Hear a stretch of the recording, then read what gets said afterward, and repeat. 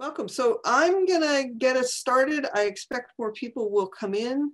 And as people come in, I'm gonna keep reminding people to please mute yourself as you come in. I mean, I'm capable of muting everybody, but if you mute yourselves, then it's easier for you to unmute yourselves if you wanna speak later on.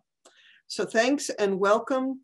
And I just need to check and see, is there anybody else on a telephone? Not right this moment. Okay. Actually, Beth, could you sort of keep an eye out as people come in if there's anybody else who comes in with a phone so that we need to rename on the screen? That'd be helpful. So hi, welcome. I'm Mary McClintock. I'm on the planning board. I'm one of the members of the planning board. Welcome to our information session about river corridor issues.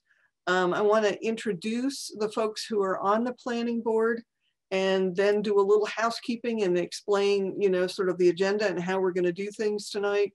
And then we'll start with presentations and things. So Beth Gershman is the chair of the planning board. She's hiding behind a picture, a lovely picture of California Hills, I think, right now. And Jen Mullins is the vice chair of the planning board. Susan Fenton, wave your hand about in me, and Bill Mabius, we're all members of the planning board. And Joe Stragowski has honored us with his presence as an associate member, has continued on as an associate member. So that's us for the planning board. I'll introduce our speakers a little bit later. So housekeeping. Here's the housekeeping things you need to know. We are recording this. Session, and it will be made available to people later on by, you know, on the town website. So, so just know that it's being recorded. I also know that Mary Byrne from the Recorder is here. A reporter is here and present. Is there anyone else from the media here? Will you please unmute yourself and identify yourself if anybody else from the media is present? No, guess the New York Times didn't come. Okay, so and folks, as I've already told about Robert Nowak, who's called in on the phone, but that *6 is the way to mute and unmute yourself, and I'll explain later how to raise your hand. So what we're going to do this evening, we're going to have some speakers and presentations, and then we're going to have time for questions and comments. Please hold your questions and comments till after both of the presenters have finished. You know, and you can hold on to them, you know, maybe write yourself a note. And then if you want to make a comment or a question, as we're going through the presentations, please put your name in the chat box and say, you know, Mary McClintock, I want to comment, or something like that, because we'll then keep a list of the folks who want to comment. And when we get to the questions and comments time, we'll go in the order of questions and comments from the planning board, then folks who are on the phone and don't have the opportunity to put their names in the chat, and then the folks who've indicated in the chat. Also know that, you know, if 2 hours after this meeting you come up with a comment or a question, you're always welcome to send us comments at planningboard@townofconway.com. Planningboard@townofconway.com. And so that's the housekeeping. I think that's pretty clear. People know that makes sense. Oh, and anybody who's on the showing their videos, I love positive, you know, like nods or thumbs up or things like that. You know, it's not as fun as sitting in a meeting in person, but I love feedback. So here's the introduction to the evening. This information session is an opportunity for the board to both present information and get input on important concerns that have the potential to impact our entire community. Tonight, we're focusing on issues related to the rivers and streams in Conway and the lands alongside them. Conway Town Administrator Tom Hutchinson will talk about the recent Municipal Vulnerabilities Report and Hazard Mitigation Plan for Conway. Kimberly McPhee of the Franklin County Regional Council of Governments will present about Conway area river corridors. fluvial erosion, and dangers posed to important municipal infrastructure such as road and bridges. Then we'll have time for questions and comments. To set some context for tonight's conversation, actually, Michelle, I didn't tell you that you were going to be up now, but are you up? Are you ready to be up now? Because Michelle Ture from the Friends of the South River is going to show us some video footage from flooding caused by Hurricane Irene. So this gives us a little context of what we're talking about when we're talking about issues along rivers. Michelle, okay, you want me to share my screen? Share your screen and share the video, please. And I'm going to mute myself.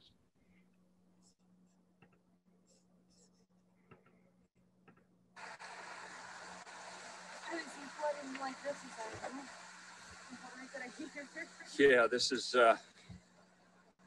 really something else. So that's Academy Hill Road. Water's coming down the road and heading down Main Street and a little bit up Elm Street.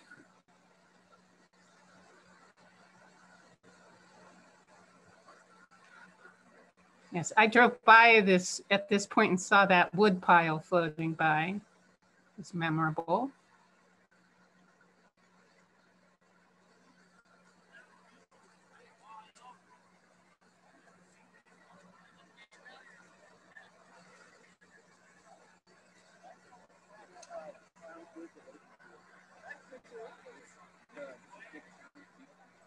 So Michelle, this is water that came from, where did it come in there? Well, they were standing in front of the library and the water was coming down Academy Hill Road because Pumpkin Hollow Brook overflowed and heading down Main Street. And then of course, the bridge over Main Street down closer to the post office near Shelburne Falls Road, that bridge, the abutment washed all out on the upstream side. And the water was kind of overflowing and going down there as well. Okay, thanks. Thank you. So that's just a little visual to give some context. Thanks so much, Michelle. Our first presenter tonight is Tom Hutchison, who's our town administrator, and he's going to talk about municipal vulnerabilities, preparedness, and stuff like that. Michelle, could you please mute yourself? Hi, welcome everyone. Thanks for coming out to this. There's some great work that's being done. And what I'd like to do is give you a kind of a broad view of some of the planning that's gone on over the last few years so that you can see sort of where this fits into some of the longer term planning that the town has been doing. Of course, the town has known there have been risks for South River flooding, especially when the dam burst just west of town. That was some time ago, and problems haven't really gotten better. In fact, they've gotten worse because of more severe weather. So this concern is now reflected in two recent planning documents.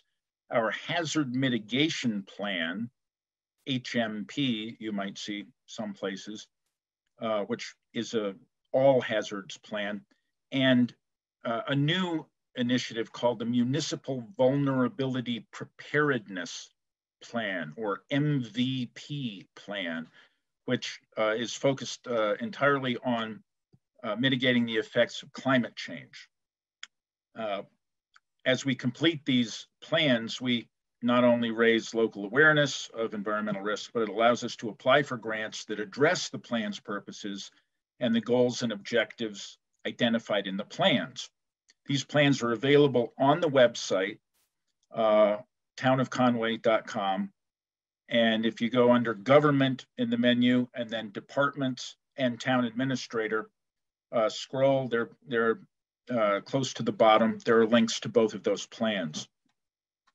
The Hazard Mitigation Plan, or HMP, is a 5-year emergency management plan that identifies risks of all kinds and provides strategies and tasks for addressing them. Conway enlisted the Franklin Regional Council of Governments to facilitate the process and draft the plan. The prior one was completed in 2014, and the most recent one dates from 2019, 2020. The HMP not only identifies, but also ranks what the town believes are the most hazardous risks and provides guidance on addressing those risks. In Conway, these are natural disaster risks.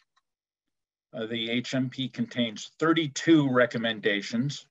22 of those are related to critical facilities and infrastructure. Other item categories are local plans and regulations and education and awareness. The HMP is the plan needed for our FEMA pre-disaster mitigation grant for improving the drainage on Delabar Avenue, which is listed in the plan under critical facility and infrastructure. We have yet to have final word that we've been granted the funds, but it's looking good. This has been at least a 3-year process for us. The HMP also identifies the parties responsible for working on the various goals. The planning board has been identified as the group to work on several items within the local plans and regulations category, and also one in education and awareness. In that category, the plan calls for the planning board to conduct outreach to residents about the flood mitigation benefits of managing and protecting lands in the village corridor, and review corridor maps with residents at public meetings and incorporate the maps into town plans, such as the open space and recreation plan.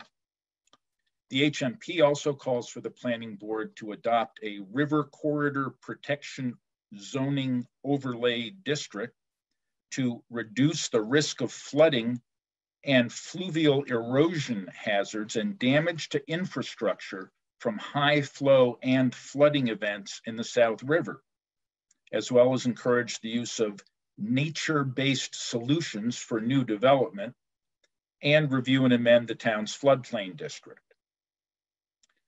The Municipal Vulnerability Preparedness Plan was approved in June of 2018. This is a state initiative to plan for the effects of climate change. We entered into this as a partner with Ashfield and determined the town's top hazards to be extreme water, extreme wind, extreme temperature, and dam failure. That being specifically the Ashfield Dam at Ashfield Lake. It has 37 high priority recommendations, 22 moderate priority recommendations, and 17 lower priority recommendations. With those, the plan demonstrates the level of local concern regarding climate change and the variety of responses desired. 3 of the highest priority recommendations targeted for Conway have been completed: moving the highway garage, that's almost completed, creating forest management plans that include climate change considerations, and supporting the Mohawk Trail Woodlands Partnership. Some others, such as stream bank stabilization work on Shelburne Falls Road and culvert work, are being addressed by this MVP project. And it wasn't Conway that actually got this grant, it was the Mohawk Trail Woodlands Partnership. And it's quite a large grant. You'll hear about, from Kimberly about that. But Conway, being an MVP town, and due to the FERCog's quick thinking, got ourselves into this grant. And so we're being funded through the MVP program. Again, these plans are available on the website under Government, Departments, Town Administrator. And I'm sure Kimberly can answer a lot of questions about those as well. And I'm available you can email selectboard@townofconway.com and I'll see that. Or call. I'm at extension 3 at the town office. I hope that lets you know a little bit about what the town has been doing and where this particular meeting and project fits in to our long-term plans for addressing natural hazards, especially in the context of climate change. Thanks, Tom. And I also, I put links. So he told you how to navigate it through the town website to get to those, where those plans are, but I also put the direct links to those, both that hazard mitigation plan and the municipal vulnerabilities preparedness plan. There are direct links to those in the chat box. And remember that we're gonna shift now from Tom's presentation to Kimberly's presentation, and then we will take comments and questions. So write yourself notes, and as you think of, I want to be able to make a comment or a question, you can write that in the chat. Beth will be keeping track of that list for after Kimberly speaks. And I may be leaving early, but Kimberly knows more than I do about both of those plans. So I'm sure she can take any questions. Yes, thank you, Tom, for being here. Tom has the fun of going to another meeting at 7:30. So that's why he needs to step away. And we appreciate Kimberly being here. So Kimberly, are you ready to roll? And you should be able to share screen. And okay. I will start doing that, and I'm going to go into full screen mode in PowerPoint. So hopefully you'll be able to see the entire slide, but if there's a problem, Mary, let me know and I can switch. Sure, I will lay it out.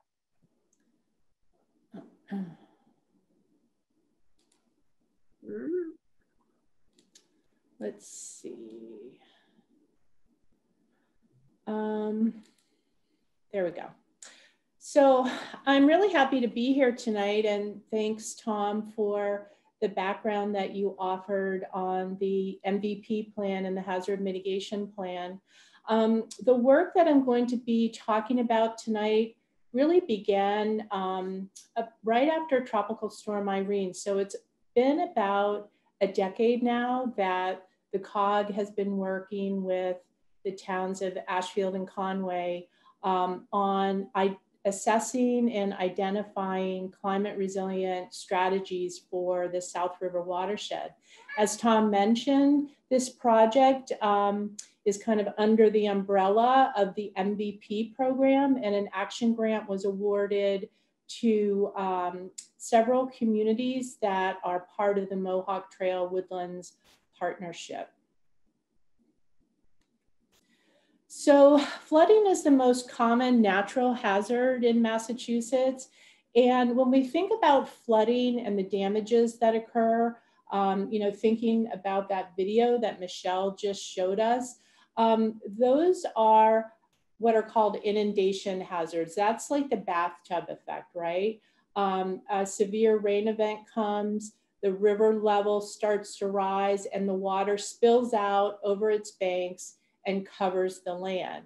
There are also other hazards related to flooding, which are really important to consider. And Conway certainly has seen fluvial erosion hazards or river-related erosion hazards. And so these pictures show the area upstream of the Route 116 bridge in downtown Conway. And these are, unfortunately, very good examples of erosion hazards.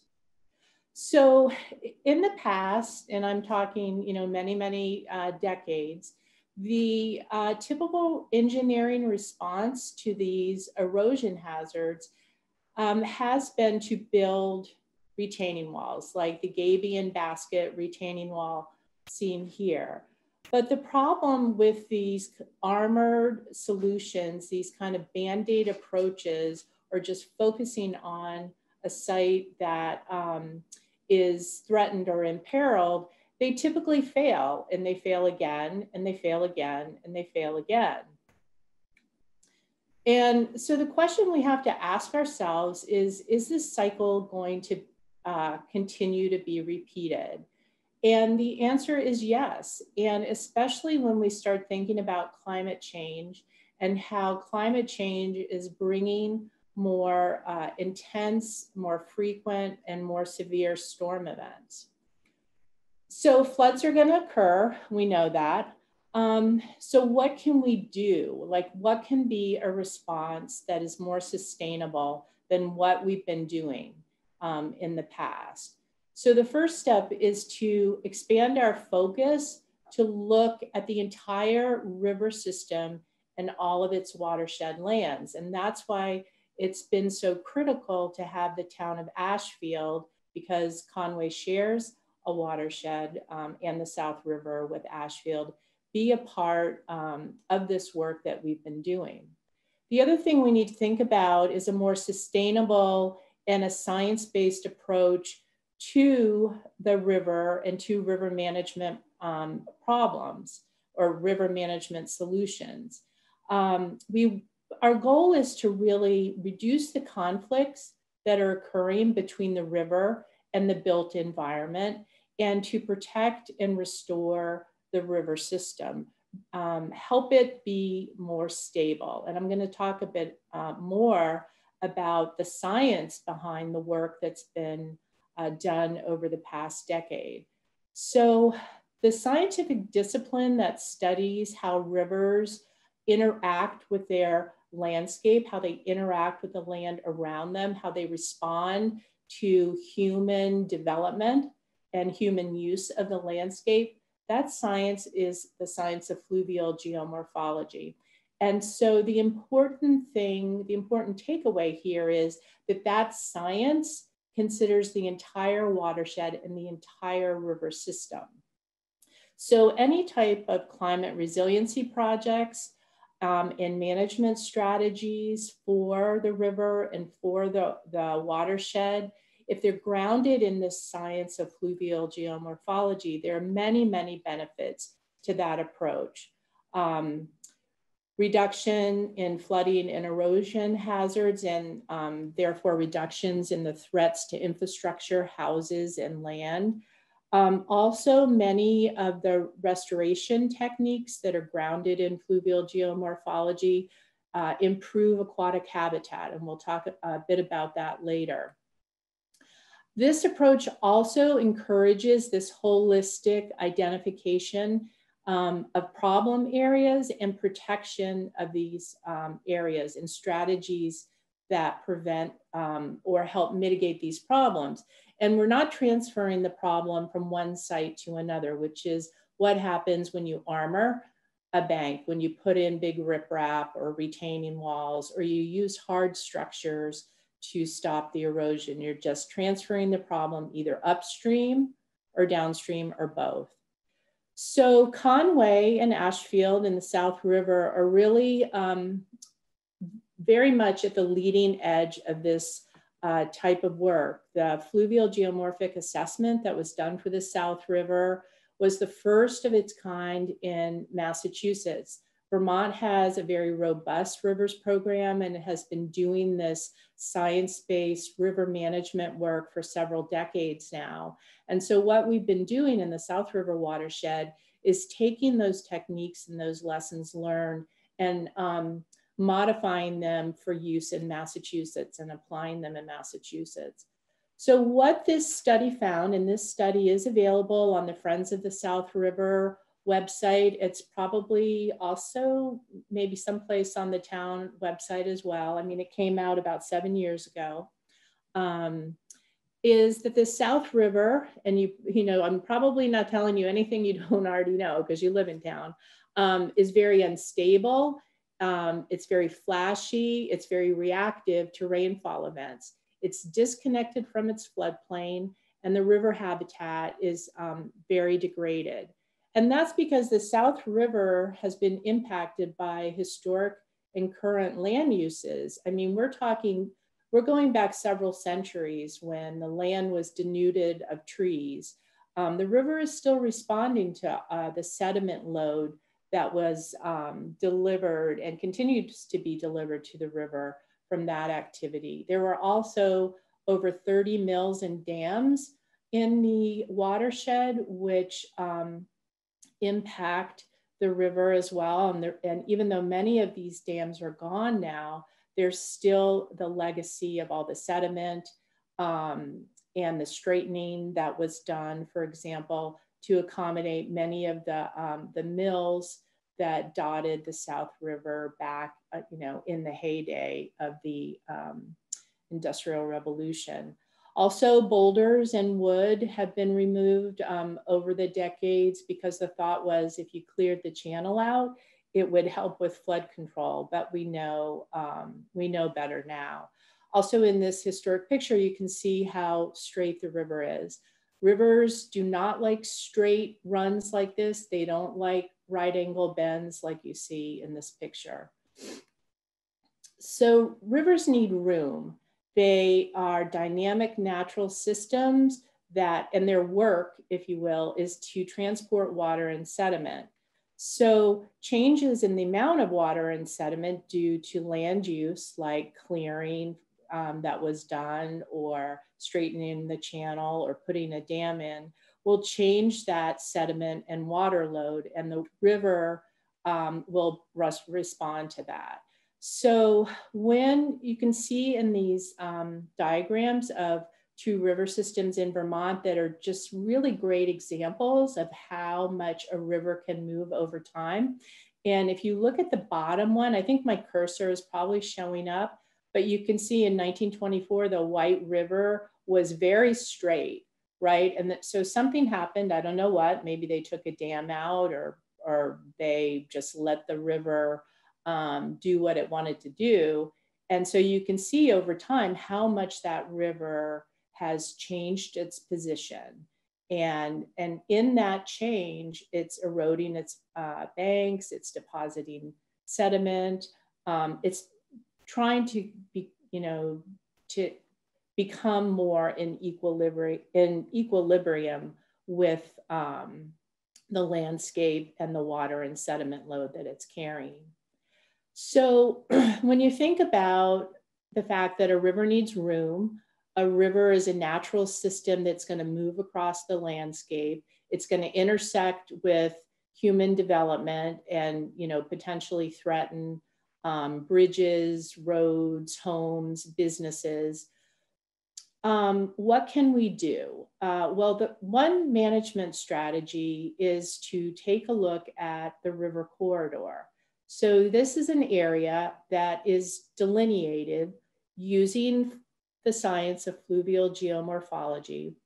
And this area includes the active river channel where the river is right now, and portions of the floodplain or adjacent land, the riparian area, where the river is expected to move over time.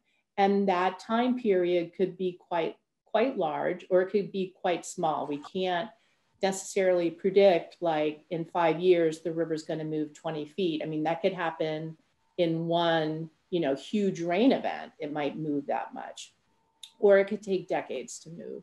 But this is that area, this is that room that the river needs. So in Massachusetts, we have two corridors, if you will, or two areas along the river that we already regulate. One is the 200 riverfront area that's part of the Wetlands Protection Act, and that's just a linear setback from the river of 200 feet.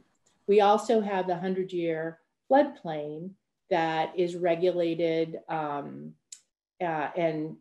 part of the National Flood Insurance Program. So people who need flood insurance, it's based on their location in the 100-year floodplain.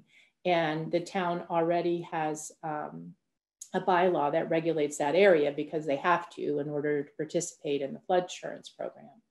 But a river corridor is very different from these two areas because it can vary in width. It's based on different set of scientific principles and delineation techniques, and it's very different from a buffer or a setback. And so this figure really shows that quite well, I think. This is in Conway Center, and you can see that the 100-year floodplain area along the South River is this light blue area. And the river corridor is shown in this darker blue area. So in some places, the river corridor is actually quite a bit bigger than the 100-year floodplain. In other areas, maybe not so much. And in some areas, maybe the 100-year floodplain is actually a bit bigger than the river corridor. So a river corridor map shows again, the room that the river needs and the land that is vulnerable to flooding and fluvial erosion hazards, whereas the 100-year floodplain that's mapped does not address fluvial erosion hazards. So what are our options? Well, we can manage the river channel with bank stabilization and armoring projects, and we can see that, especially with the example in Conway Center, that hasn't been successful. We can implement restoration projects that address the river instabilities and the degraded river functions. And I'll talk about those a bit later because we have those identified. We can remove or relocate structures threatened by flooding and fluvial erosion, but that's pretty, impractical and very expensive. So really the strategy is avoidance. And that's where the planning board comes in, because one of the avoidance strategies is a river corridor protection overlay district. Another avoidance strategy that we can talk about at another meeting is a river corridor easement. And the FERCOG is working with the Franklin Land Trust on a river corridor easement. And that's really an exciting tool to, again, prevent new development from happening in these vulnerable areas in the river corridor. So a river corridor protection overlay district will help the town avoid the risk of flooding and fluvial erosion by limiting new development in the river corridor. It will also break this cycle of increasing flood damages and costly repairs, and will prevent further encroachment into the river corridor, which has benefits. You minimize the fluvial erosion hazards, minimize property losses from flooding and erosion, enhance public safety. I mean, if a bridge washes out or a culvert washes out, because the river doesn't have access to its floodplain, for example, you could lose an important evacuation route or an important road for providing emergency services. Preventing further encroachment into the river corridor will help stabilize the river channel, the river itself, and maintain or improve water quality and habitat function. So a river corridor protection overlay district is something that literally, lies over top of or is superimposed over the existing zoning districts. So, and by definition, an overlay district has more stringent requirements than the underlying zoning has. It's like this extra layer of protection. So the purpose of the river corridor overlay district is to limit new development and control the expansion or alteration of existing structures, because there are many existing structures in Conway that are already in the mapped river corridor. So this map that's showing on the slide is a map of the river corridor that was prepared. And there are the different colors kind of show the sensitivity rating of the fluvial erosion hazards. This is an electronic digital GIS data layer, so it can easily be overlain, for example, with the parcel boundary information that the town has with their zoning map. For planning purposes, GIS is just such an amazing tool. And so different boards and commissions in town can, apply this river corridor data layer in many different ways. So back to the overlay district. So the FERCog developed a model river corridor protection overlay district that can be used in Massachusetts. So we worked with a lawyer to make sure that there aren't any provisions in the overlay district that are going to compete or cause problems between the two already regulated areas along rivers, the riverfront area and the Wetlands Protection Act, and the 100-year floodplain that's part of FEMA and the National Flood Insurance Program. So the model overlay district contains performance standards and requirements that apply to all new construction, reconstruction, alteration, or expansion of existing buildings. And again, that's important because there's already so much development that's in the river corridor. There are a few permitted new uses, and then the list for uses that can happen require a special permit. So by definition, the model river corridor protection overlay district that the COG developed is really the most stringent, right? It's the strictest. The town of Conway could adopt it as it is, but really, a model is a good starting point for the town of Conway to have discussions like we're having now, to learn more about the tool and to customize it for the town and to meet the town's needs if there is interest, in moving forward with an overlay district.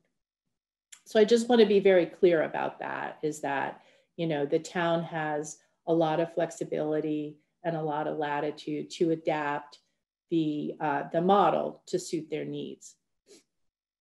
So in our toolkit, in our climate resilient toolkit, and actually, spoiler alert, there are many, additional tools, but I just wanted to, I was asked to focus on the River Corridor Protection Overlay District, and then to talk a bit about the river restoration projects that have been previously identified. And then I'm going to talk kind of about the benefits of those, because the current grant that we have and the work that the COG is doing with the town is focusing on advancing some of these previously identified projects.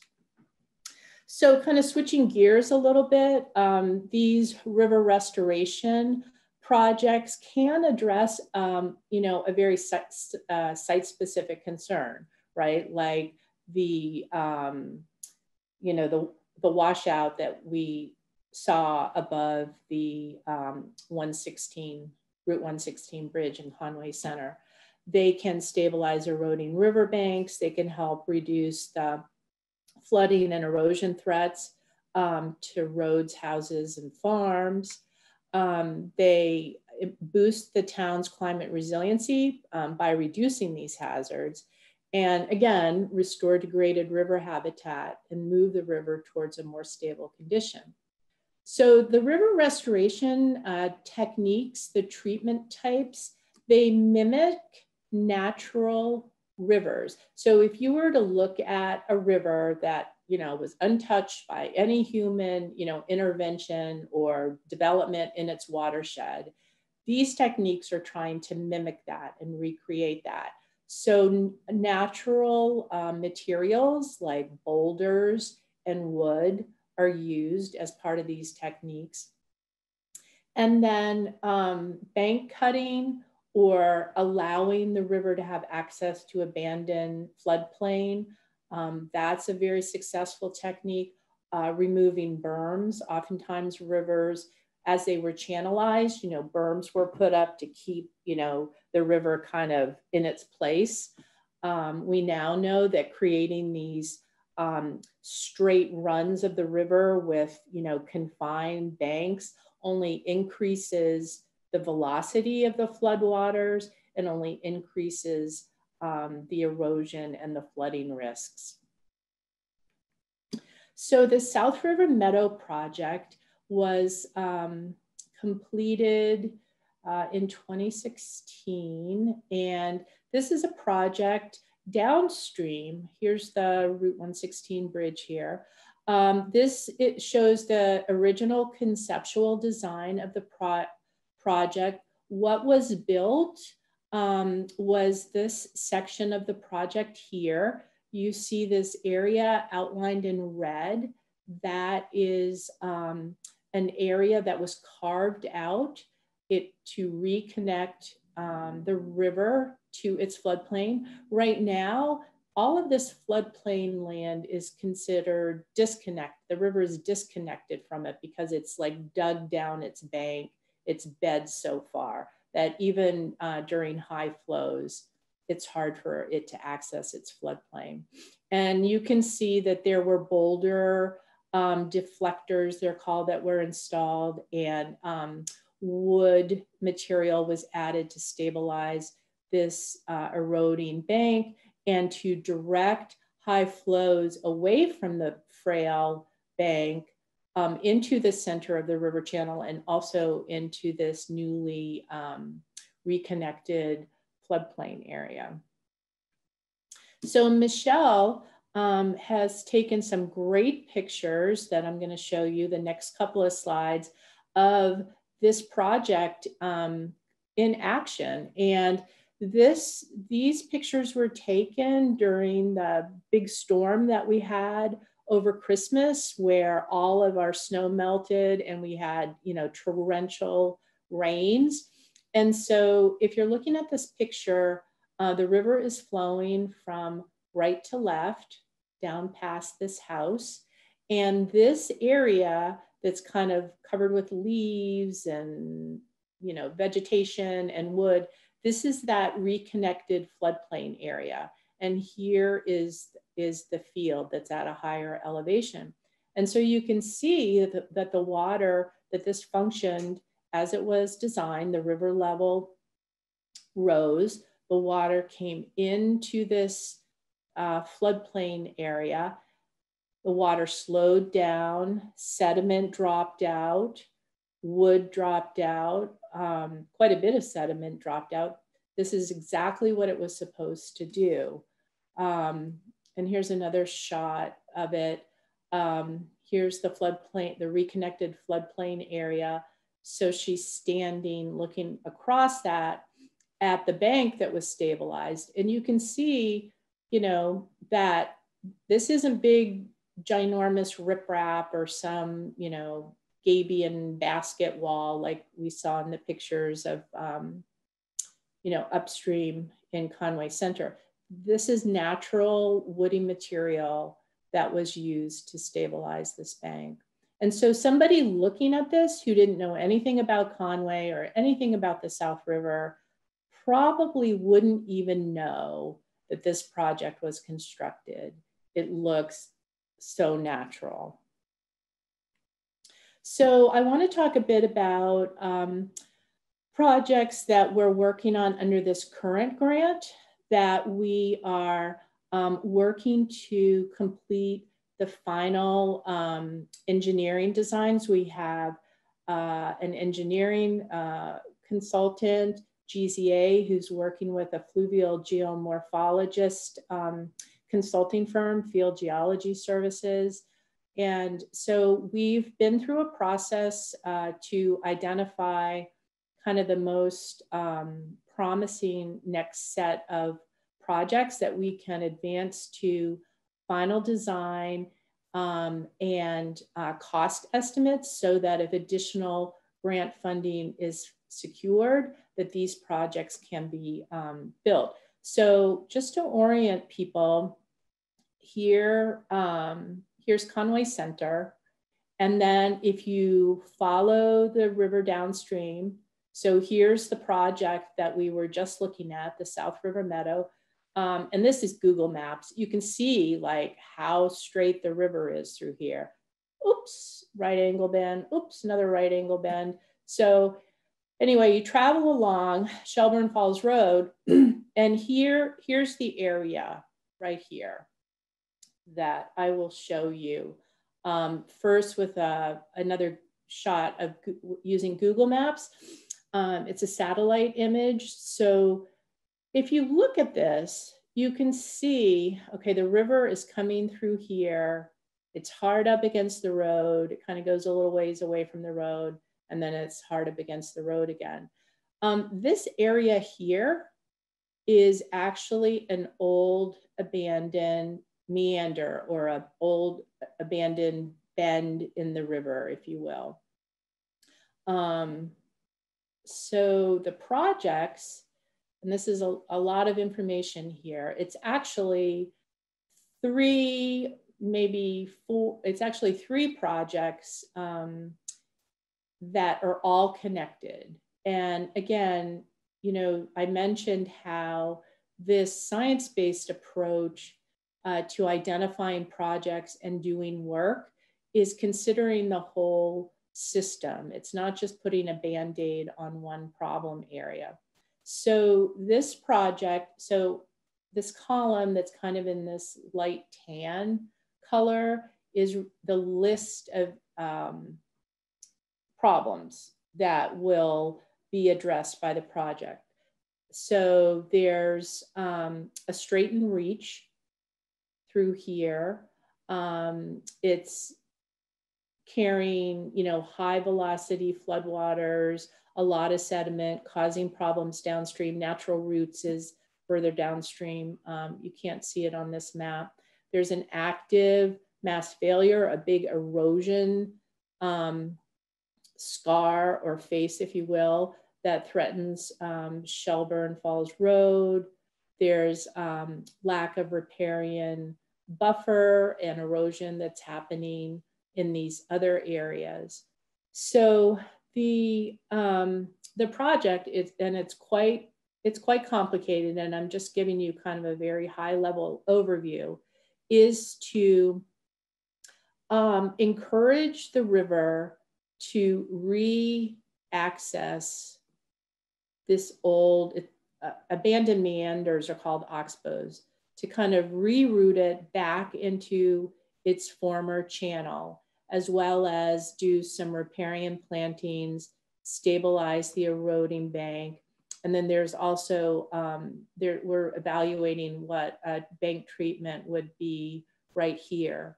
So in talking to the landowners about this project, a lot of things have come up, and a lot of questions, a lot of good information. One thing is that the farmers use, there's an existing ford where the farmers use that to cross the river and access these fields. And also, I'll show you in the next slide, there is a, the fire department uses, you know, withdraws water from the South River for firefighting purposes. So any work that is done here would need to provide another source of water and another access point for the fire department. There's a culvert here. So the way the river is going to be diverted or encouraged to go back into this old channel is to have an engineered log jam. And so there will be, you know, during certain flows, more water will be, you know, going around kind of in this loop here. So these, you know, I show you these slides and just talk about this at a very kind of high level to share that these projects, even though we're using natural materials and mimicking natural systems, there is a great deal of engineering and science, river science, that goes into these projects. And they have been, you know, very successfully used in Vermont, New Hampshire, Maine, and other states across the country. And we're starting to see them used, you know, more and more here in Massachusetts. And So it's a very exciting, very kind of, you know, I want to say cutting edge, but it's an approach that the state is embracing and encouraging with their new municipal vulnerability preparedness, their new MVP program. So it's just really exciting to be part of this work with the town of Conway. And I have to, you know, say that the Friends of the South River and town staff and volunteers that I've been working with and the consultant team has been working with so far have just been really great and devoted a lot of time and, you know, ongoing time and energy to the project. Thanks, Kimberly. Actually, will you unshare now? I sure will. Your screen. Thanks so much. Welcome back to Hollywood Squares. We're here. So welcome back. Thanks so much, Kimberly. That's like a whole lot of information. I have a little bit of mental indigestion, but you know, a lot of great information there. I really appreciate that. So what I want to let folks know is sort of remind them what the process is now. First of all, I would ask, if you haven't already had a chance to do so, please sign in. You know, it's sort of like signing the clipboard that goes around at information sessions.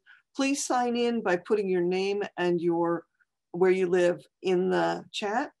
And also I want to clarify for folks that in terms of a river corridor protection overlay district that Kimberly was talking about, and there was the model, you know, plan and all of that, want to let you know that as a planning board, this is our first information session. We're learning in this process, and we will have discussions about this in the planning board. And if we decide that we want to go ahead with doing something like an overlay district, that would be a zoning bylaw change. And that would mean that we would probably have another information session, definitely would have a public hearing. It would need to go to town meeting. So we just want to let you know that we're in this, you know, very early stage of conversation about this. So that's just a little context. So now, as I said earlier, what we're going to do now is we're going to ask you that if you would like to, you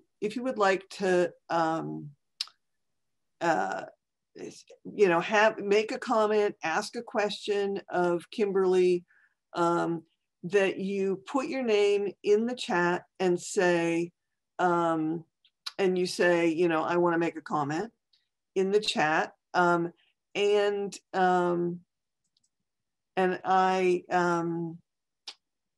Yeah, and in terms, yes. And so it's not that you should be writing your question in the chat or your comment in the chat. You should say, I have a question or I have a comment, and then I will call on folks to ask their questions out loud. Because, you know, this is, it's not like you're going to pass this, you know, if we're sitting in town hall, you're not going to hand me a piece of paper with your question. You're going to say it out loud. So we'll do that.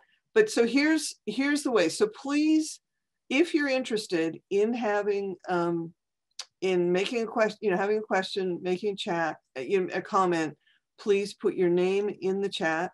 And what we're going to do first is I ask if there are any comments or questions from the planning board.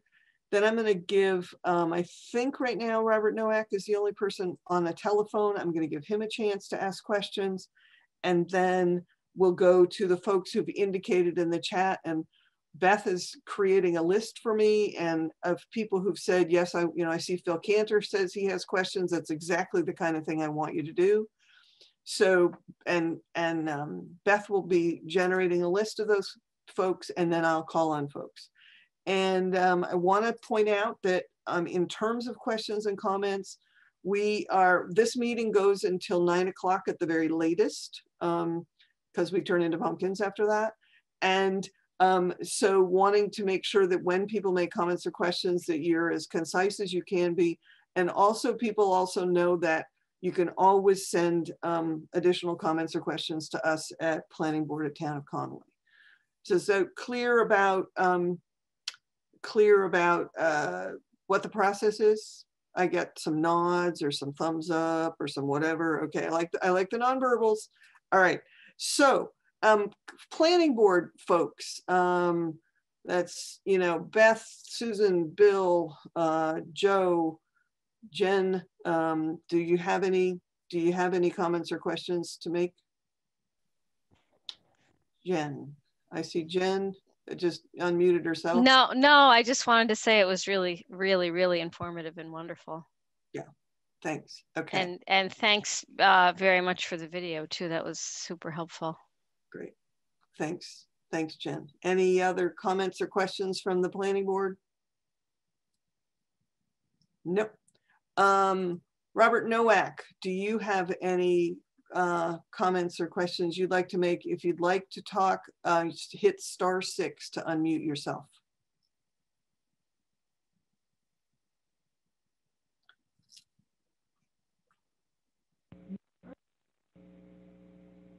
Am I on?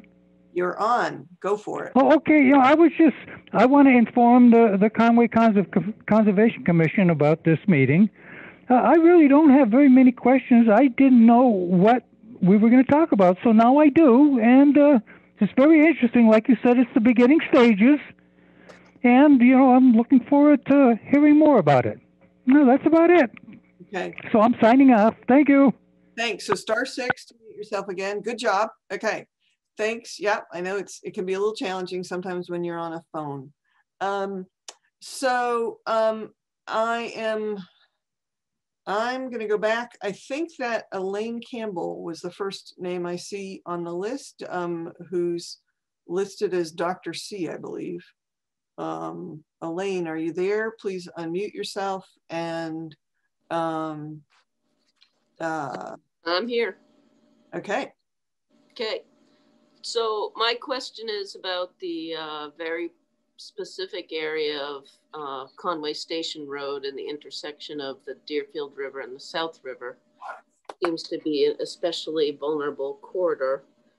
And I was on Concom for 9 years and was always trying to put forward that whole area has very particular value in terms of historic, recreational, and as a watershed.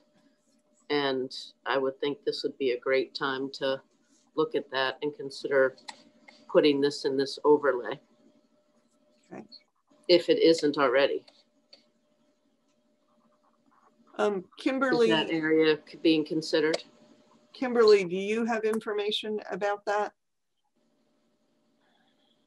Yes, so based on what you're describing, I would assume that there is all or a large portion of that area that's in the mapped river corridor, because the corridor starts at the Ashfield Lake Dam and extends all the way down to the confluence of the South River with the Deerfield River.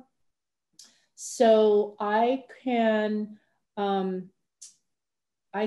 talk to Tom Hutchison and Mary, and maybe there's a way, the planning board, there's a way to create a simple map that could be posted. So if that sounds like a good idea, that could be posted for folks to to see. Yeah. Some of it is state land, and some of it the town has purchased the building rights to, just in the last few years from the Totmans. But there's still a pretty good section that is privately owned that seems like it's in a very vulnerable area that could be considered for development in the future, which would be a real shame. Those are really good points. And so will there be notes that I can access, Yes. Mary, after the meeting? Yes, so we will have minutes from this. We'll have notes there. Also, the recording will be available. And hopefully, actually, Kimberly, if you could make a PDF of your slides, that we could also make those available. Okay.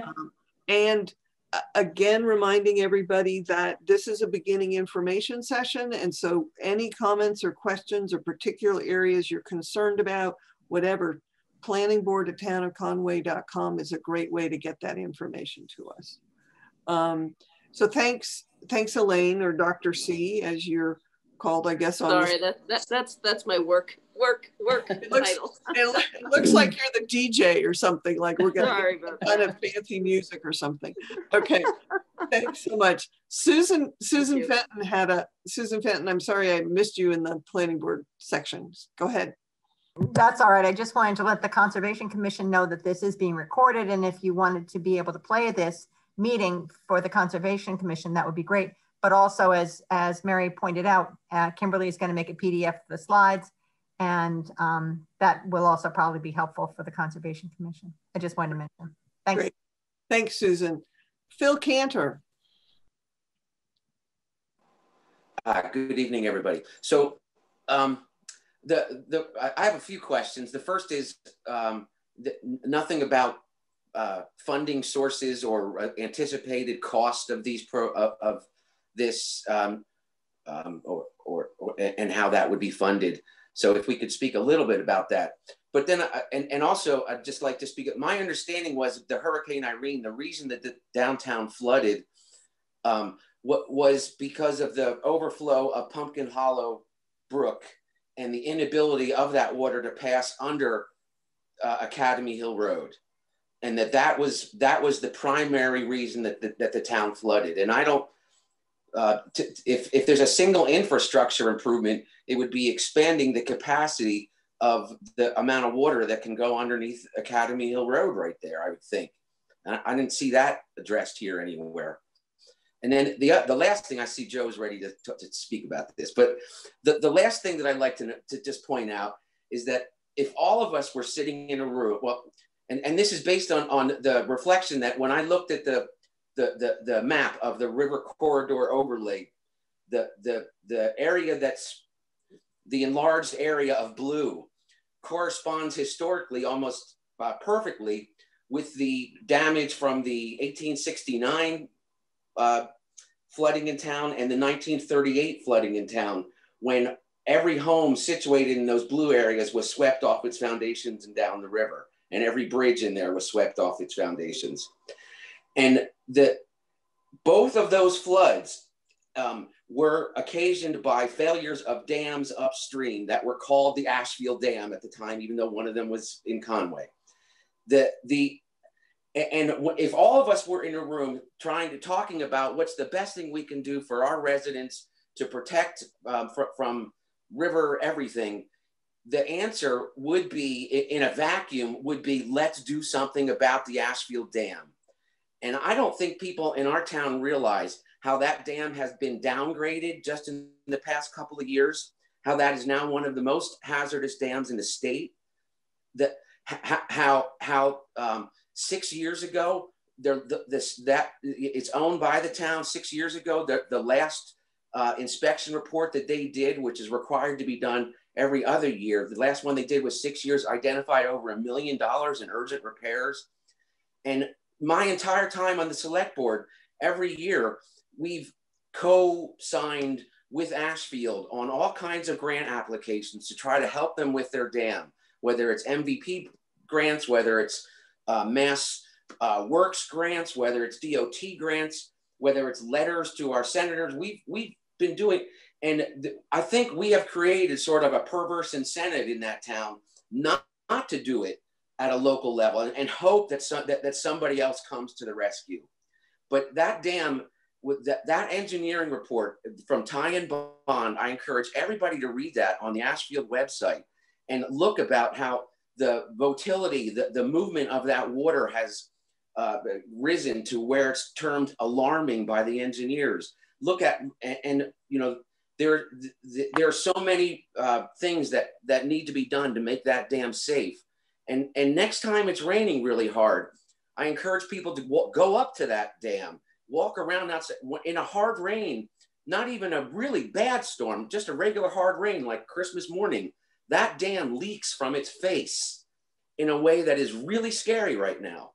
And that is the sword of Damocles that hangs over our town's head. And I called the DEP to ask about it, and you know, litigation was recommended. And And I think that's kind of unneighborly, but you know, I've been trying to work with Ashfield for a couple of years now to try to do something about this. And once again, I'm informed as they're preparing for their budget, they're not going to have anything on at town meeting to want to address the cost of that dam. And that dam, if that fails, the river overlay district or not, that's going to bring death and destruction to the town like nobody's seen since 1938.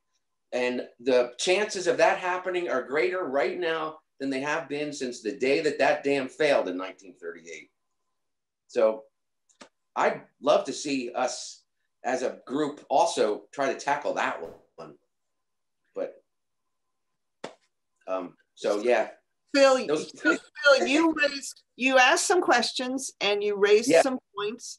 I'm going to call on Beth to Beth is going to respond to one thing you said, and then Kimberly, I think, or Joe, the questions about funding and such. I mean, I was sort of, looked like there was the whole thing about the Ashfield Dam, but then there was a question about funding for the projects on the river, and the question about whether the Academy Hill Road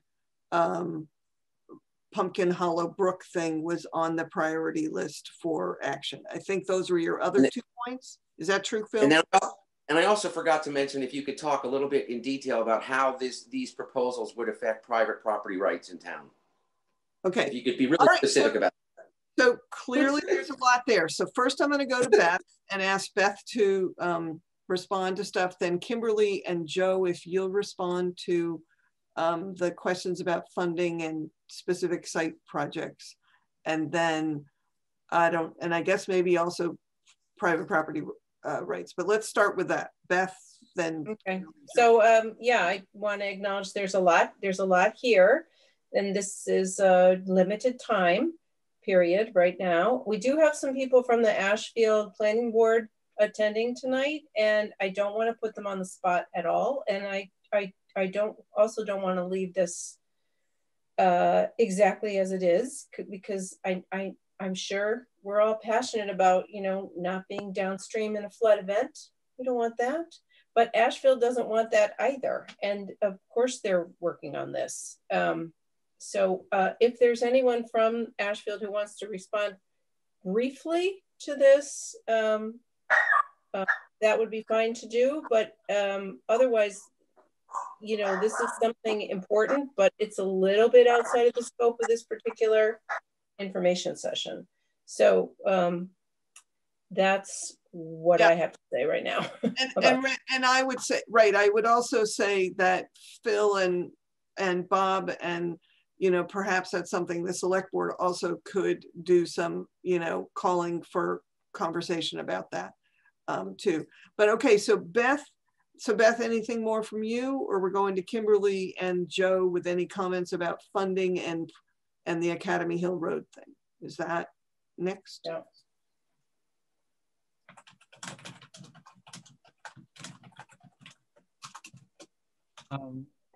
I'm going to bring up a few questions or try to address some of Phil's concerns. One of the missing pieces of information for me, Phil, is in the video, you saw all the lumber going down Elm Street. That came from Dave Potter's backyard, I've been told, which is on the South River side of Academy Hill Road. The funny story is that apparently Dave Potter turned Jake Kosmeski in because he thought he was stealing his firewood, when in fact he was taking it out of the road. So, but I don't know how it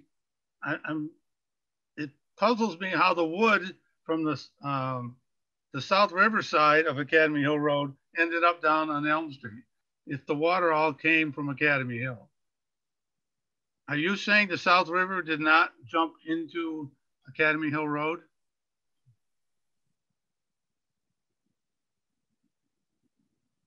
From what I've been told is that was sort of secondary to the large amounts of water that swept over Academy Hill Road, then lifted up all of that as well. Well, as you know, we've had some problems in that area with access.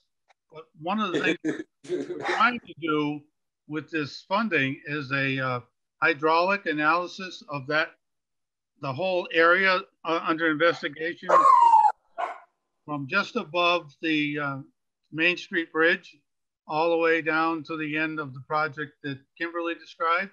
So we'd actually like to map the way the water flows in that whole area, which would be helpful for future projects and for the current projects.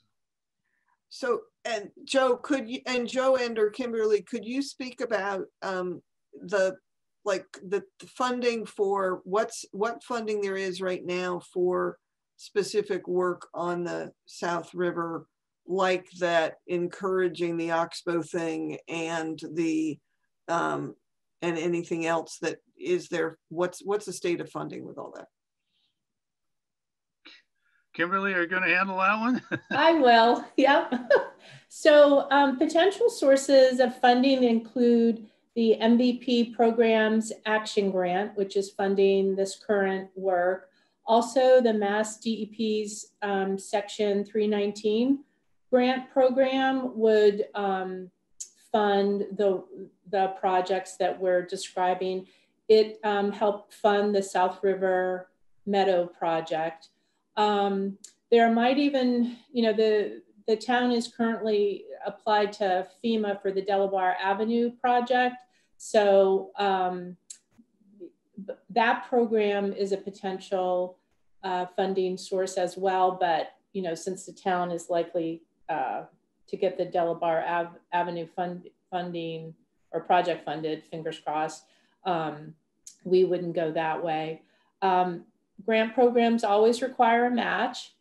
MVP requires 25%. The FEMA grant programs, 25%. The 319 Mass DEP program requires a 40% match. So that can be a hurdle for small towns. I did want to say too, in addition to Joe's mentioning the hydraulic model that's going to be done, we do have river corridor areas mapped for the major tributaries to the South River. So that includes Pumpkin Hollow Brook.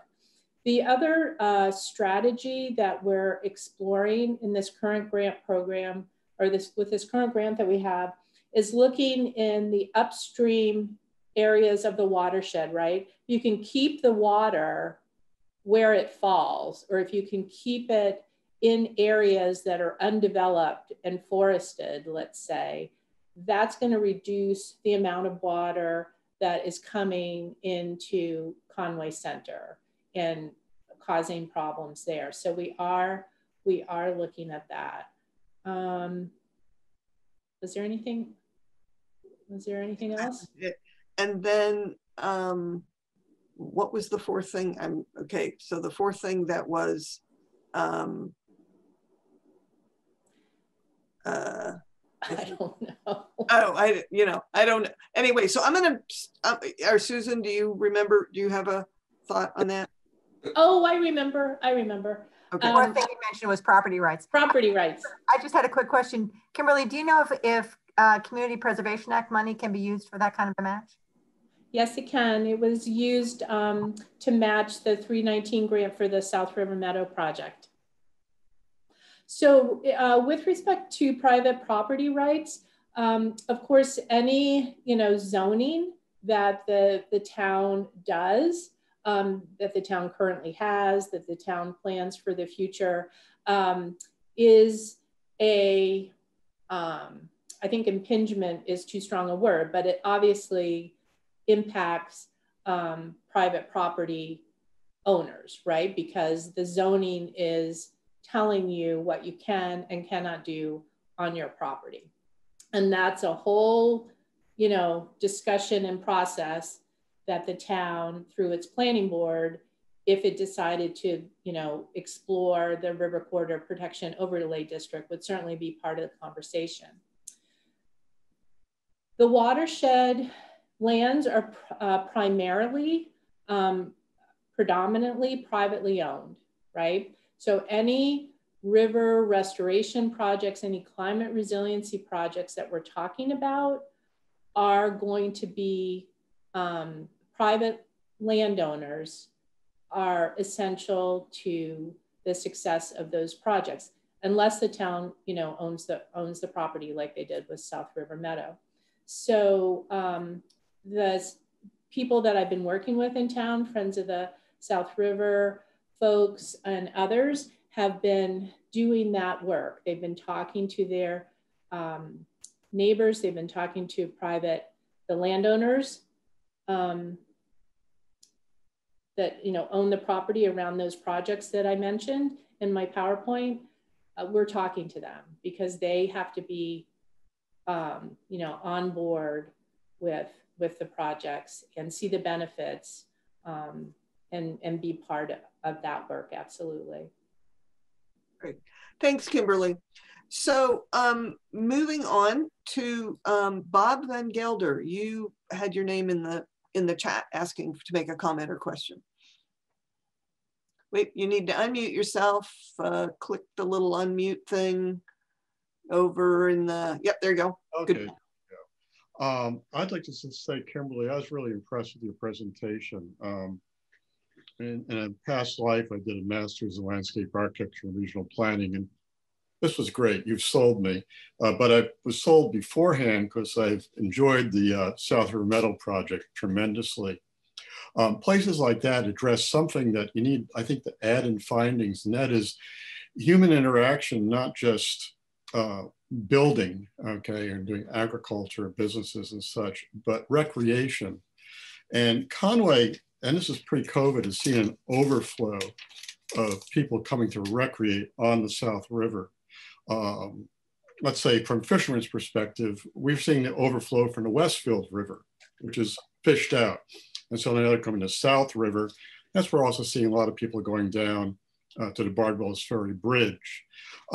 This has had, as my neighbors know, has had a real negative impact on our neighborhood. We have people basically treating private property as public land, and to detriment, I think, of the integrity of the river and eventually some of the town roads. Everyone knows about the little boy who nearly lost his life down an illegal swimming hole down the road from me. I've also personally taken down 2 3-foot high stone dams that were built by adults right across the river. I don't know how many laws this violates to do that, but this is being done consistently. I'll just say I don't have a problem with laws not being enforced. We're stretched thin, and but something needs to be done to address that. On my property, I'm on the other end of that problem area. I communicate with the landowners, the Aldriches, and right where the new bridge goes over the South River at my property, where Reeds Bridge Road crosses. In the last few years, we've had such an influx of people recreating and fishermen that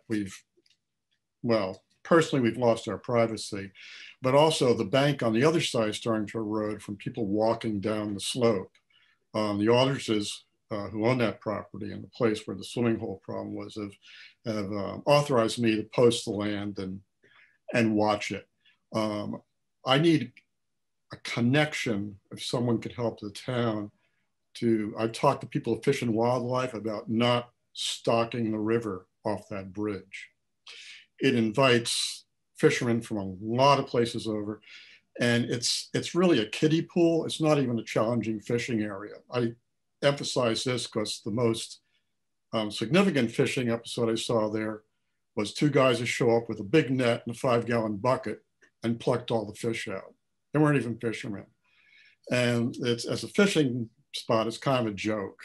So I get back to the South River Meadow project. That is a great place to fish off of. If you get to the end, there's a beautiful pool. If it's stocked up river from there, I mean, I love that area. I walk it probably once a week. And there is a public access on land that's not private. And we need more of that. We're going to see more people. We just can't turn them away. And people need places to recreate. So we're at the end of this project area. The next project that you that you've proposed, I think is really neat. Bring that bend back. I think that's cool. I can't wait to see it happen. I can't wait to walk it when it's done. I'm sure it's gonna enhance the area tremendously. So those are just my comments I want to add. I'm done. Thanks, Bob. Ruth Parnell.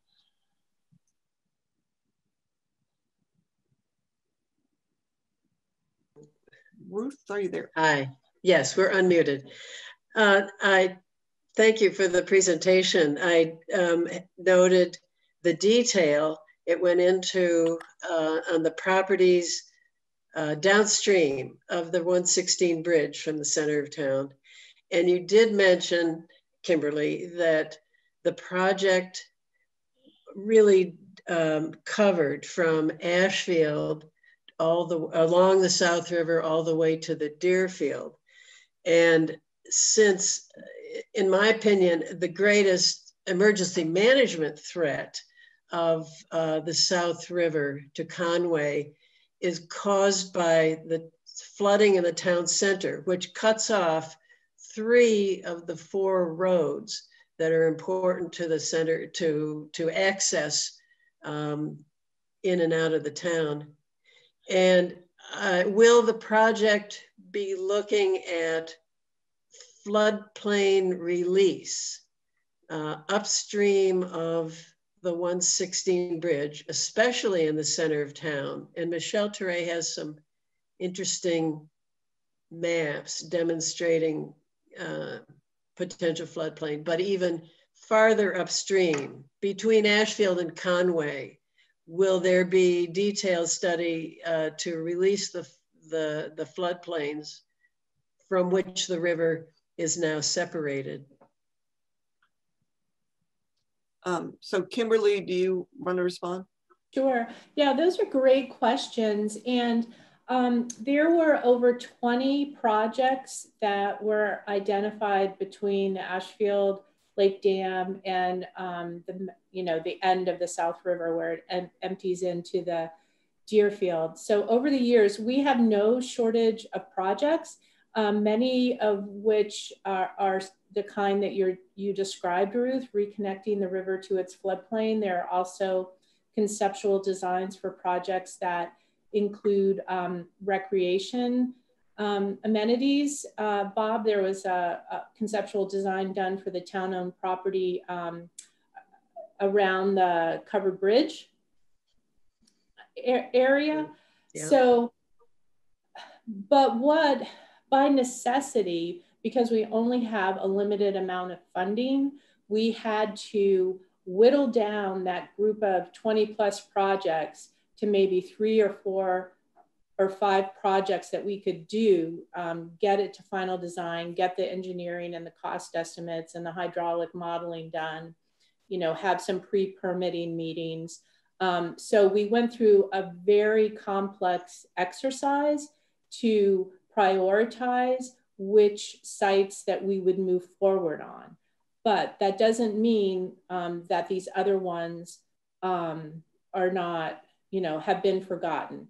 And, we'll go through another exercise if we get more funding to, prioritize the remaining sites. And again, to Phil's point about private property rights, if there are landowners along the river, along the South River, along the major tributaries who are on this meeting tonight and who are interested in learning more about projects, that we may have identified and are interested in participating, you should definitely let me know, because that's something that we need to have kind of early on in the process, is a willing, interested landowner. So Kimberly, will you please put your email address in the chat? Sure. So, and phone number, so that if folks want to contact you to talk about that, they can do that. Okay, James Manuel, you are next on the list. Mute. Yes, great. Okay, thank you very much. I joined late, so I hope I'm not repeating myself. There are things that already happened. First of all, regarding Phil's comment. Very interesting comment. I live on Hickory Ridge Road, which is own the property where the Tucker and Cook Reservoir used to be, that I believe also failed in 1869 and was a source of a large amount of the water that went through the center of Conway. So I had not heard about the Ashfield Dam having failed at that time, but wouldn't surprise me if they all went out. But that being the case, I am concerned about the Ashfield Dam for certain. I was living in my house during Irene and had to leave. And because of the water that was all around the house. And of course, I immediately thought of what happens if the Ashfield Dam failed, in which case I never would have gone back to my house because it wouldn't have been there. So regarding the center of town of Conway, of course, a lot of the water does come right through my house, or right through the old area of the Tucker and Cook Reservoir. And I know that there's some interest in looking at that as part of a floodplain restoration. And I think that's a great idea. I mean, I think that a lot of water probably could be stored there for a brief period of time, and that would release some of the stress on the center of town. At the same time, I like to pay attention to the history of Conway, and would like to see, for example, the remains of the dam that's there sort of somehow incorporated into the redevelopment, and there may be some explanation or whatnot for that, because it's a pretty interesting structure. So I think that's worth considering. And then at the other end of the dam, I was involved in a study that went on for quite some years regarding the big dam there right above the confluence with the Deerfield River. The idea that was 20 years or maybe 30 years ago to restore that dam, at least to make it useful again. If it's going to be there, it might as well be useful. If it's not going to be there, then obviously it will never be useful. But that could be reconsidered, and I still have a tremendous amount of information that I acquired at that time. I think Bob Van Gelder was actually a part of that project, as I recall. And I think Joe was maybe on the Board of Selectmen at that time. At any rate, there's a lot of information there, and again, and some mixture of history restoration and stabilization would be something worth considering. And last but not least, even though it's a little bit outside of the South River, at least immediately, when you talk about dams failing, it's always worth thinking about the Harriman Reservoir failing. Because if it did, all of the nuclear waste left over from the Yankee Row, Vermont, or Yankee Row plant rather, is still there right next to the Deerfield River. And it would come right down the Deerfield, right next to the South River in Conway. And that would render a lot of what we're doing moot anyhow. And that's an issue that I think I've tried to bring up a number of times, and people say, well, that Harriman Reservoir can never fail. Well, they said that about Chernobyl too, I think. So those are my comments. Okay, thanks, James. Thanks, James. And James, Kimberly and everyone, Kimberly put her contact information in the chat. So if you want to talk about a particular stretch of the river or property that you own along the river, and you want to talk about, or the major tributaries of the South River, please be in touch with Kimberly, and probably CC planning board at townofconway.com would be helpful too. I don't think I have anybody else on the list right now for comments or questions. Is there anyone else that has come up with a comment or question? Either put your name in the chat or wave your hand about, or somehow indicate, and I'll call on you.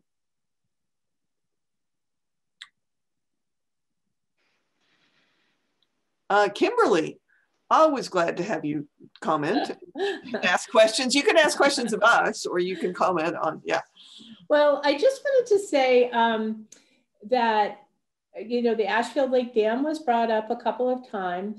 And so as part of this current project, we did have funding to update the engineering designs and cost estimates that the town of Ashfield had done several years ago for the dam. And then also to break the project up into 3 separate components, because we thought that it might be easier to get funding for the work. And I've been involved in a preliminary conversation about applying for MVP funding to do the phase 1 project, phase 1 part of the work for the dam. So I just, like Tom mentioned at the beginning, there are a lot of components to this project.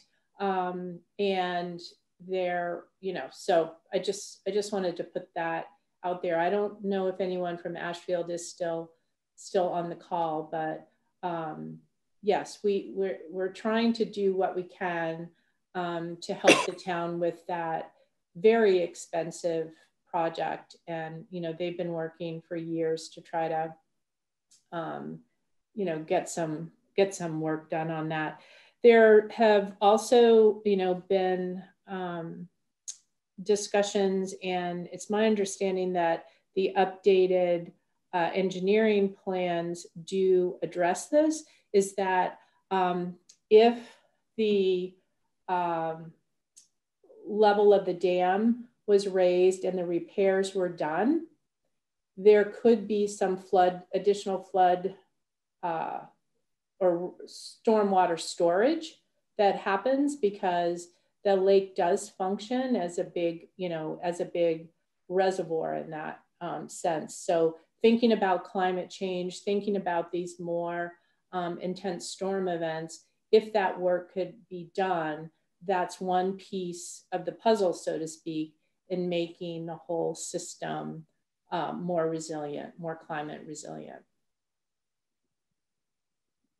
Thanks, Kimberly. Phil, I see you unmuting yourself. Go for it. So just, you know, and I had thought that the raising of the dam by a foot had been ruled out. If that's actually part of the repair, that's terrifying, because that just impounds even more water in the case of you know, what will be a failure, and not just a little bit more water, but magnitudes. It more than doubles the amount of water So Phil, thank you, Phil. So I encourage you to work with Kimberly on you know, one of the things that I'm aware of in this meeting is what we in Conway specifically have sort of jurisdiction ability to do. It does seem like the select board could have conversations with Kimberly, could have conversations with the Ashfield folks to discuss the Ashfield Lake and the dam and how that's being handled. But it's somewhat outside of the scope of this meeting. I mean, I appreciate getting the input from Kimberly around, appreciate you reminding us again and again. I think it's an important reminder that the Ashfield Lake and the dam is of great concern, and then how to work to, you know, encourage that to be okay. So yeah. Are there other comments, questions, things that you want to say, questions you want to ask? Actually, I have a question. I'm curious. Oh, I see Ruth has got her hand, or Don's got his hand up again. Don, Ruth, someone. You have to unmute yourself first. We cannot hear you. There you go. Kimberly, I have a question. The maps that you showed, are these official maps of any kind? Especially the one that shows public water supplies. So that's a great question. So the maps that were shown tonight, we use information that's available through Mass GIS, which is the state's kind of data center for this mapping information. So if you notice something on the map that's not correct, we always like to hear about that because we try to correct it in-house. And, you know, public water supplies are a data layer that oftentimes can be confusing. I will say that even though a well is no longer in use, it doesn't necessarily mean, unless it's been decommissioned according to the state regulations, it's still considered a public water supply. Okay, thank you. I'll be in touch. Okay. Okay, great. And Dawn, so anyone else before I ask a question? Dawn and Ruth, yeah, please mute yourselves. Thanks. Anybody else wave your hands about or unmute yourself and say something? Okay, here's my question. I have quite a lot of mental indigestion. There's a lot to digest here. I'm glad we've recorded. I'm glad we're going to get the slides. There's a lot of information here. Folks who, you know, the planning board we're learning tonight. We're gathering information. And one of the things I'm curious about is that whole notion of a river corridor overlay district and doing some variation on creating a bylaw that says, hey, there's this river corridor and here's things that are of concern about it and things you can or can't do in that river corridor. I would love to see maybe some kind of indication of, yeah, that's really an interesting idea. I think you should pursue that. And you can show me that by either just doing this, stick your thumbs up, or using the little reactions thing down at the bottom. There's a way to react and put your thumbs up. This is obviously no formal vote. This is just a, hey, yeah, that sounds interesting. You should keep pursuing it. So put your thumbs up if that's interesting to you. I'm seeing a few, 3 or 4, 5, 6. Yeah, okay, so I'm seeing some. Oh yeah, actually some more on there, okay. All right, I'm seeing, so this is something that's just a straw poll for us to have a sense that, okay, the planning board will keep talking about this. And is there anybody here who wants to say, there doesn't appear to be a thumbs down on the reactions. I think the reactions are, you get a, but why don't you do, there's actually a little open mouth facey thing on reactions. So if there's something that's like, you're like running, screaming from the idea of river corridor overlay, will you please use the thing that looks like an open mouth yellow face thing, just to give us a little sense of, you know, and of course, you know, if you're shy and you don't like doing the little reactions thing, planningboard@townofconway.com is the place to let us know what you think. Or if you think, you know, 6 o'clock tomorrow morning, you're drinking coffee and you think, oh, I should tell them something, please remember to do planningboard@townofconway.com. Is this enough for one night? Is this enough for one night? That you could, oh, Kimberly, there's a wave. I got a thumbs up on that. It was enough. Okay, but Kimberly, go. I just wanted to say that I have funding through this grant to spend a whole lot of time with the planning board and the town, if that's the way you decide to go forward. So between now and June 30th, I am available to have more of these discussions, to take deeper dives, make maps, do whatever the planning board, if you decide to move forward with this at any level, I'm available to help and would love to help you. Okay, so thank you. So that could be, right, it could mean that we would have another meeting very specifically focused on, for example, looking at a draft bylaw or, you know, having, yeah, so that could be something that we could consider. And then, So there's another comment. James Manuel asked one more comment. What about beavers? Like, yeah, if I could just importing the beavers to make more dams, or what are we talking about beavers? What about beavers? Well, my section of the river is frequently beset by beavers. And I know I'm supposed to like beavers. You know, my kids used to have a book called Ranger Rick or something like that about how wonderful beavers are, but they are actually incredibly destructive. And they're maybe the cause of, I would say, second to Irene, the beavers in my neck of the woods have caused more erosion, the source of more erosion than anything else, because they build a dam and then the water gets a little high and then the dam will wash out sort of along the side of the dam. So, you know, I mean, there's a whole story here. I understand about beavers in Massachusetts in history, and some people don't like trapping beavers, and, you know, what do you do? But it is a real issue that, you know, if you're going to really do anything about the river, you got to have a policy on the beavers. Okay. So that's something to consider. And it seems like, I think there are a variety of beaver management kind of practices that are done. And I don't know if FERCOG knows about that or Fish and Wildlife knows about that, but yeah, beaver management is part of, right.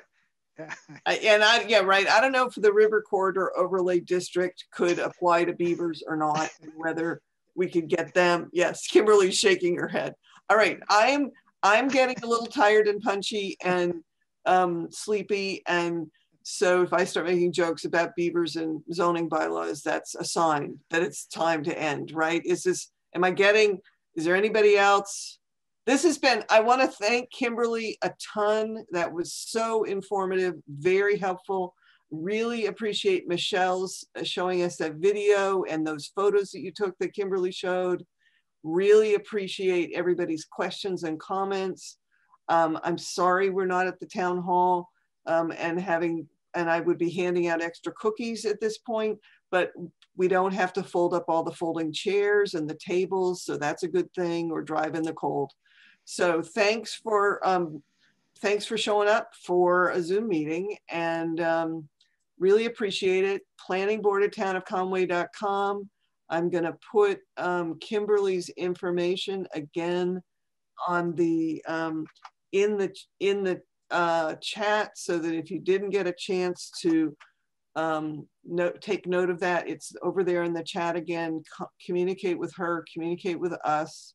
That's what this is all about, information back and forth. And this will be there.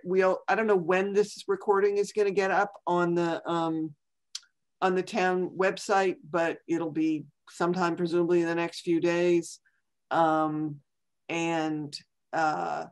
So please check out that. Like, it'll be within a week at the latest, presumably. And also, remember what Tom was saying about on the town website, if you go to government departments, town administrator, then there's, you can see places the links to the municipal vulnerabilities project plan, and to the, what was it called? HMP, hazard mitigation plan. So lots of homework if you want it, go for it. Enough? I'm going to ask the planning board to stay on just for a sec, just to check out, but everybody else, thanks. Have a good evening. Stay healthy and safe. Wear your ice grippers, all that stuff. So thanks.